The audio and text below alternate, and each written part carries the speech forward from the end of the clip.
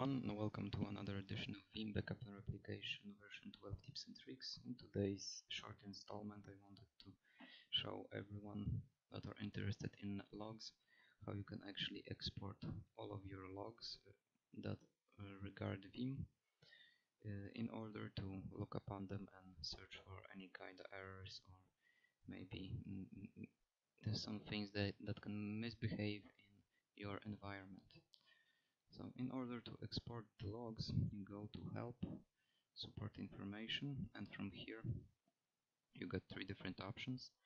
You can export logs from the job, from a backup job, if you have a backup job. You can export logs from the objects, choose. So you get here computers, and of course you can export the logs directly from the selected components, which is of course Postgres.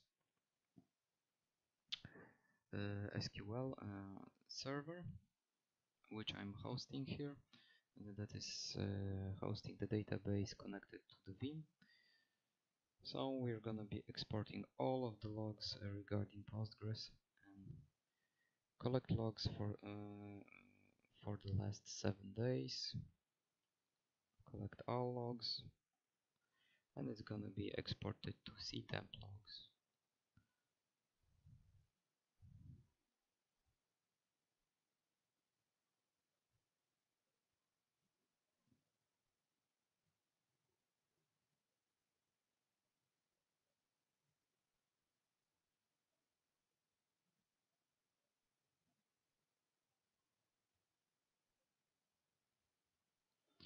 Okay, so we got all the logs. You can check them out.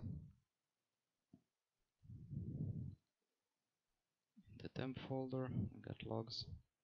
And here, if we actually extract all, we got backup logs and all of the logs from the SVC. So for all of the services, you got all of the services logs, plus all the other things related to Veeam as well. And we got here administrator, update, let's check local Veeam backup console. Okay, so we got here also utilities, sure. Okay, so that's the one way that you can actually get to the logs. The other way is you can actually go to program data. Next you go to Veeam backup, and here you have all the logs as well. So basically program data, Veeam backup, and all of your current logs are hosted here. You can just download them directly, or you can do it, collect them using Veeam application.